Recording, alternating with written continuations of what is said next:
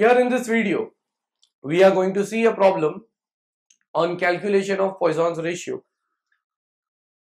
So here we have this question. Now whatever is given in this question, I'll read it and write that in the form of data first. Let us get started. Now, it is given that modulus of rigidity of a material is 0.8 into 10 raised to 5 Newton per mm square. Modulus of rigidity is denoted by capital G. Next, when a 6 into 6 mm square rod, the area of the rod is given as it is seen here. This is the width and here we have thickness. So the cross section area of the rod is a square.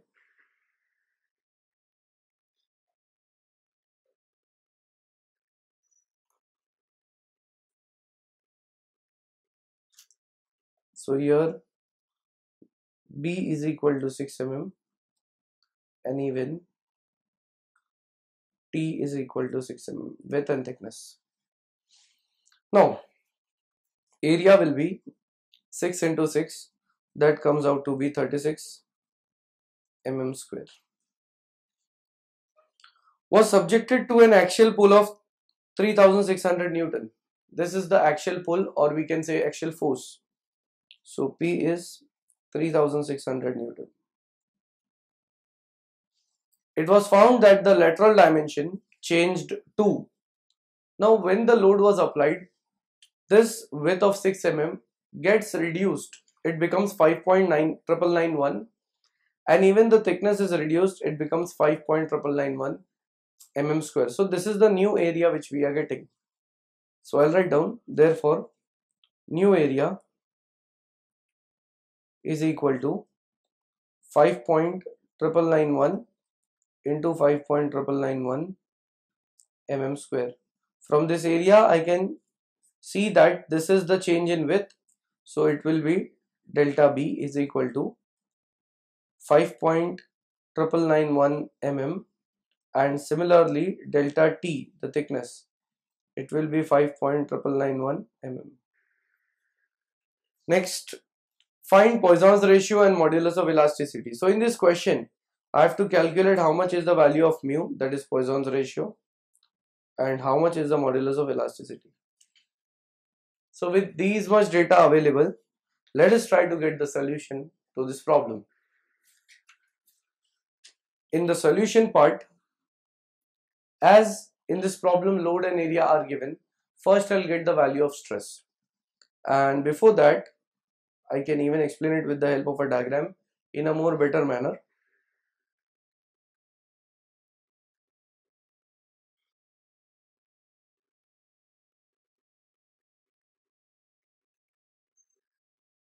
So here is this square bar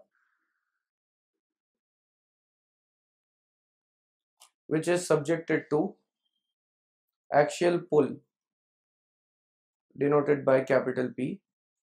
Now this axial pull, it will be parallel to this length.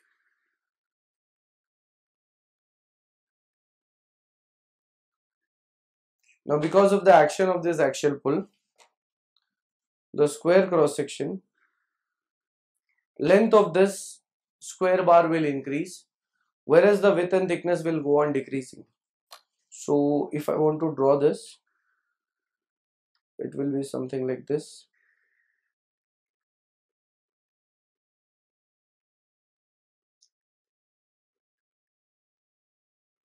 So here is the diagram, that the length will increase and the other two dimensions, that is width and thickness, will go on decreasing under the action of pull type of force.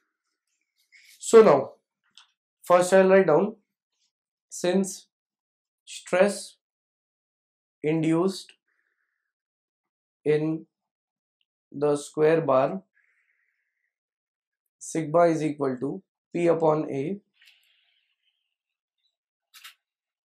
so therefore sigma is equal to P is given in the problem, it is 3600 Newton. Area, it is the original area, that is before deformation, 36 mm square. So 36. From this, I'll get the value of stress as 100 Newton per mm square. Now, after getting stress, the first question is we want the value of mu. So, in order to calculate mu, which is called as Poisson's ratio, and it is given by lateral strain upon linear strain. So, to calculate mu, first we should have the lateral strain. And how to get that? As we have delta B and delta T, we can select any one of them and find the lateral strain. So here I'll say that after this, since lateral strain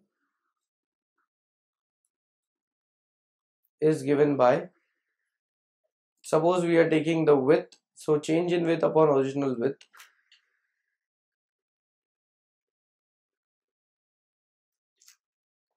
Here change in width is 5.9991, original width is 6.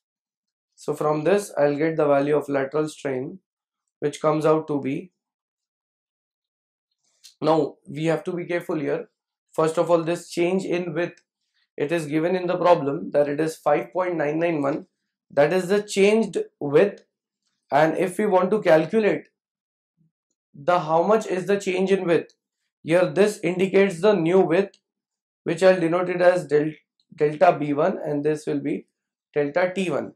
Now delta B, this will be 6 minus this value, because the original width was 6 and now it has changed. So this value comes out to be 9 into 10 raised to minus 4 divided by 6, and from this lateral strain comes out to be 1.5 into 10 raised to minus 4.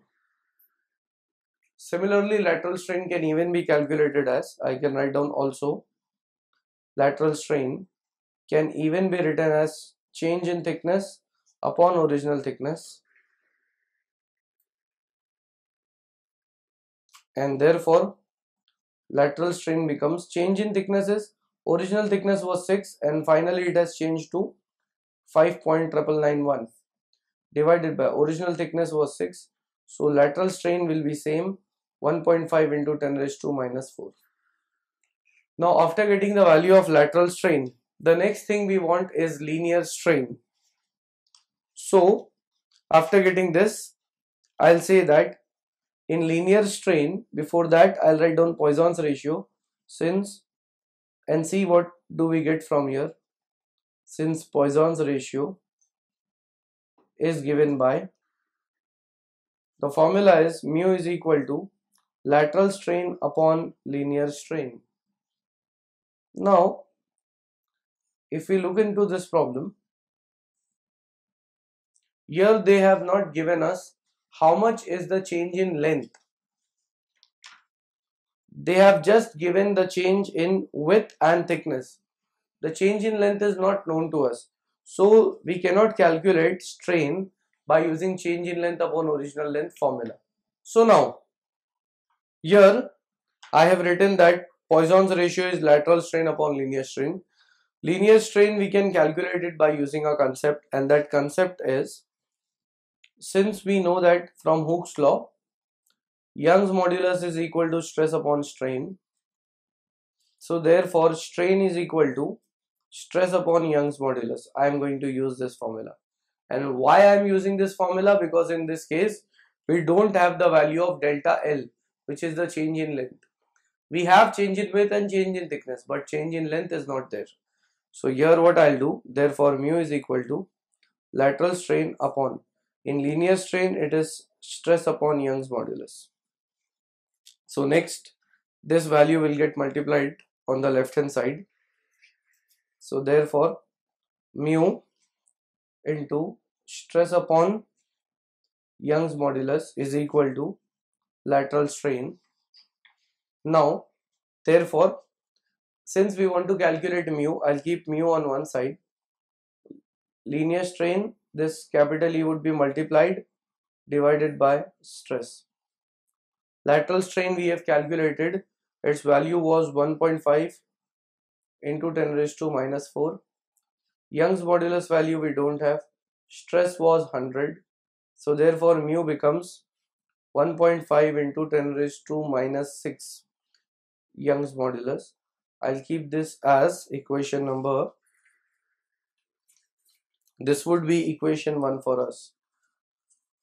Now, after getting this equation, mu and capital E, that is Young's modulus, both are unknown values. We cannot get them by using this single equation. So, there is some hint given in the problem, and that hint is in the form of G, which is called as modulus of rigidity. So we can use some relation in which we get modulus of rigidity and modulus of elasticity. So here I'll say that from this, now since the relation between modulus of elasticity and modulus of rigidity is given by, the formula is capital E is equal to 2G 1 plus mu.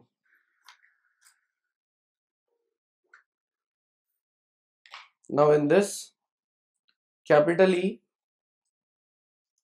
I'll keep it as it is. 2 into G, the value of G is given. So it is 2 into 0.8 into 10 raised to 5. 1 plus mu is 1.5 into 10 raised to minus 6 into capital E. Now, I'll multiply this value. So therefore, capital E becomes, this is 160 into 10 raised to 3, and if I multiply it inside the bracket, here I have this value, so I am opening the bracket, plus 160 into 10 raised to 3 multiplied by this term, which is 1.5 into 10 raised to minus 6. I'll get the answer as 0.24 capital E. Now since we want to calculate capital E, I would be shifting this term 0.24 E onto the left hand side.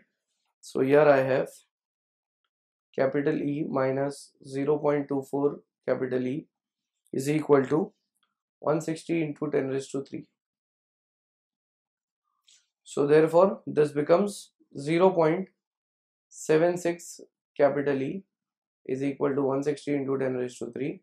So finally capital E is equal to 160 into 10 raised to 3 divided by 0.76, and hence my answer of Young's modulus, that comes out to be 210.53 into 10 raised to 3 Newton per mm square.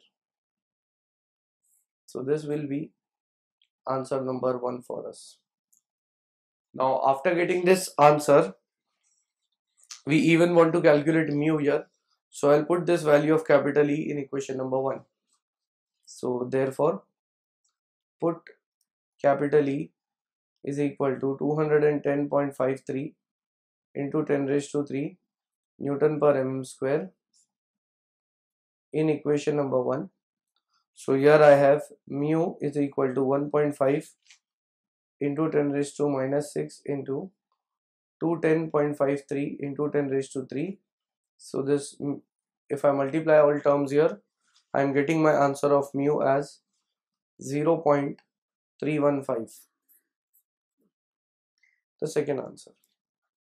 So here if we look into the problem, they were asking us two questions: value of Poisson's ratio and Young's modulus.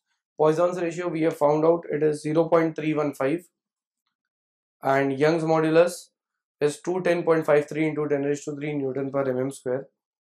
And after getting these two values, we can say that the problem is completed.